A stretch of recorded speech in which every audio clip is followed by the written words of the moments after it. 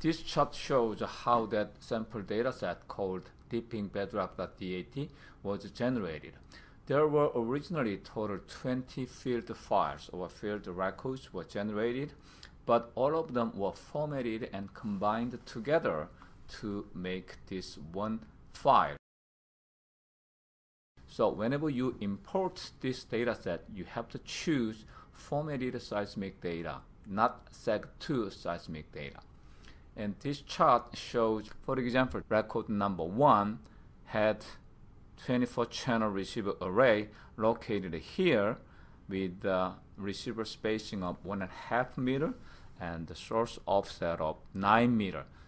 So source was located here, and then the entire source receiver configuration moved each time by 9 meters 19 times to generate these total 20 field records.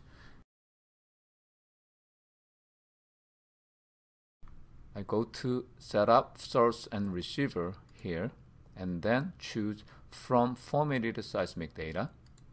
I select this deepingbedrock.dat, and then I click Run Wizard, and I confirm there are total 20 records in the file, and I also confirm distance unit of meter, and then I click Next, and I choose Active because it was active MASW data, and then it was a 1D receiver array, which was a linear receiver array, and then I choose this one for the first record number 1. Source was located off the first channel, channel number 1, and then the source offset was 9 meter, and then go to Next, and I confirm this is the correct information, and go to Next, and here I select this one because both source and receiver array moved after collecting one record at one location. Then I specify the moving direction, which was here. In other words, source and receiver configuration moved towards receiver array. By how much? It moved by 9 meters each time. And go to Next. And this is the place where I specify my field coordinates, which can be arbitrary and only for my own reference. My surface coordinate 0 meter starts from the first channel of first field record, record number 1, increases this direction. And then these are the station numbers, and I choose to put 1001 here and then 1002 here, like this.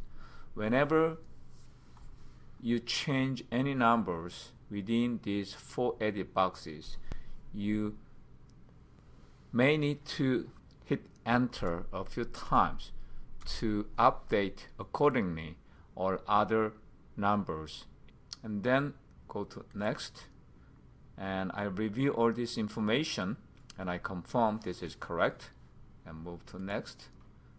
Here I specify begin and end the record as the entire range of the records included in the input file. So I now click Run, specify output file name, and then it will show me this chart, which shows the correct configuration that I was planning to encode. So this is correct.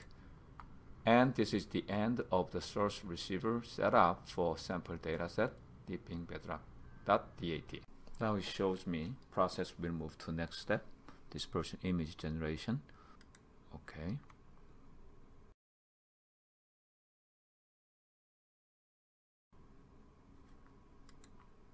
Now I click Run.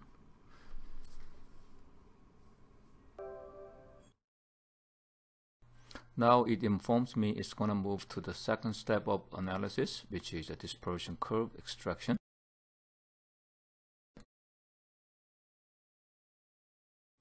First I click bounds and I choose no to set up the new trend of bounds here, and I interpret this as my fundamental mode trend. So I focus into this zone like this, and then extract, and I know this is higher mode, and I'm going to delete this part also, and I add one more point here, probably one more again here like this. Okay, so I like this. Okay, I save it, and then I see the fundamental mode trend changed a lot here like this. So I'm going to delete this bounds trend and set up the new one here like this. Okay, and extract, and I know these are higher mode, just delete them, and this may be a little bit too high, so like this, say. Now I'm done with extracting all 20 dispersion curves, so now it's going to move to next step, which is inversion.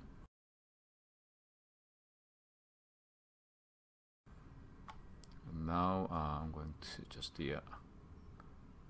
run it.